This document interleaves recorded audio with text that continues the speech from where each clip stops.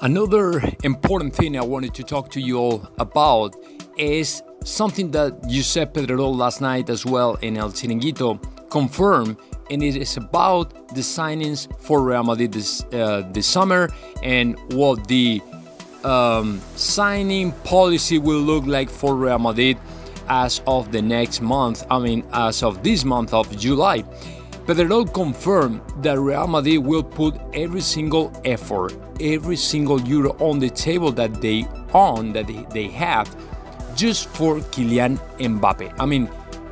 In a certain way, he was hinting that Real Madrid is not going to try to sign any other single player unless they sell a bunch of players or they get a lot of money from just one player, and then they might think in bolstering or reinforce some different or specific areas of the field.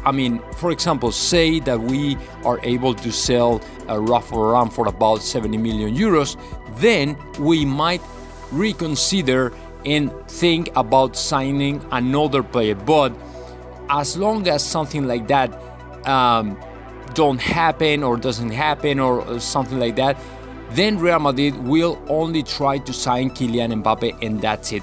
This is not the year to overexpand, to try to sign everybody or try to sign different players or something like that.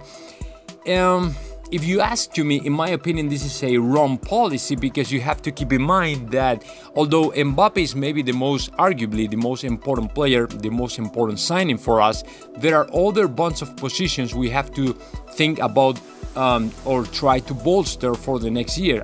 For example, what happens with the right back?